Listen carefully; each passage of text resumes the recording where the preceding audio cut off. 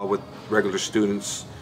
That from there everything led. At that point, you know, because I had retired fighting, and while I was fighting, I got fighters coming to me like Brian Johnston, who wanted to fight because, you know, I fought, so he wanted to fight. So I trained him for boxing. I took him into the, you know, I used to take a lot of boxers, a lot of my students into boxing matches at the, like the Cow Palace, the Golden Gloves, and a lot of them would win the titles. Brian Johnson was one of them. He won the heavyweight, super heavyweight, the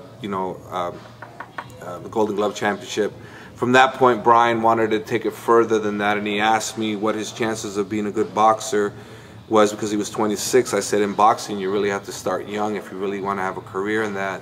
So he said, well, forget that. I don't want to do that. So it was, I want to be in the UFC, which at that time the UFC was not well known, but it just started breaking grounds in like 1993.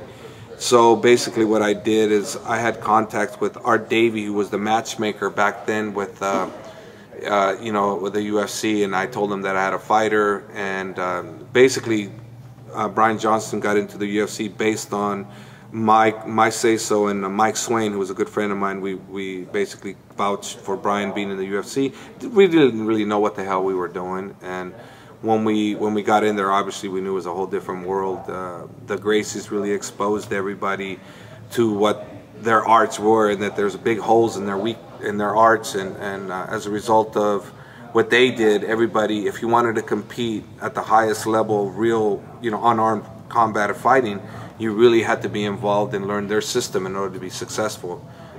There's no better proof than what they have done in having real competitions, and they always prevailed because, you know, the Gracie Jiu-Jitsu system at that time was unbeatable. And, you know, it's like they always said, you need to use their system if you're going to beat them, and I agree that they're 100% correct. If you didn't have their system, you weren't going to beat them. And now mostly everybody has their system, so now it's become more of a sport, you know, rather than a one individual family ruling the fighting in the mixed martial arts.